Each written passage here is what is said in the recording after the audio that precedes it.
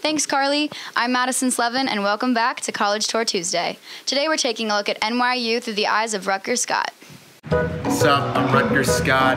Welcome to my vlog. What's up, Kettle Run? I'm an NYU student now, so this is my home. Yes, it is I, Rutger Scott. You might remember me. I have two different types of weekdays this semester. On Monday and Wednesday, I have an Intro to Theater Productions course based around the development of theater production and an English course titled Writing the Essay.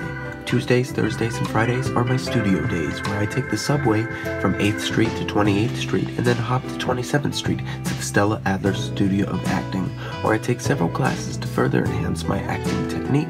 But that's enough about classes. Is it on me? It's my vlog. Wait, does anybody know where we're going? Nope, you're asking. Perfect. NYU is a great place, and even though at times it doesn't feel like a campus, there is a great community there to make you feel as much at home as possible. And just to let you know, if interested in the school, New York University truly owns up to the name. It's of the great city, and you are in the great city. Explore, go to museums, bask in the many benefits of having an NYU student ID.